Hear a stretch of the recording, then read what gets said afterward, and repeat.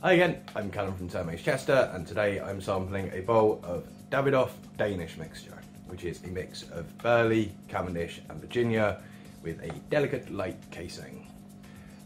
I don't think I've actually done one of this style of aromatic on this channel before, so forgive me if I'm wrong, but I'm pretty sure I've done American style ones, which are generally very sweet and heavy.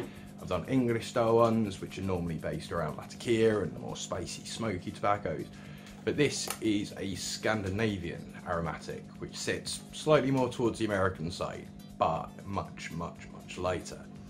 It's similar in that you don't really taste a huge amount of the tobacco generally, it's more about the casings. It's just rather than being heavy and gloopy, like you get in the American style sometimes, it's a much more light, delicate, sort of subtle addition to the blend.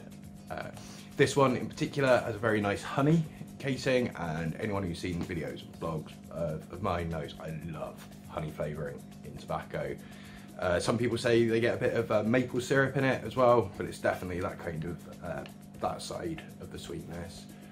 There's also, weirdly in this, there's actually a bit of spiciness to it as well, which is something I don't normally associate with this type of blend at all. So it's quite unusual, but it works in really well, and it just gives it this nice sort of complex edge, and it does remind you that there is still tobacco under there.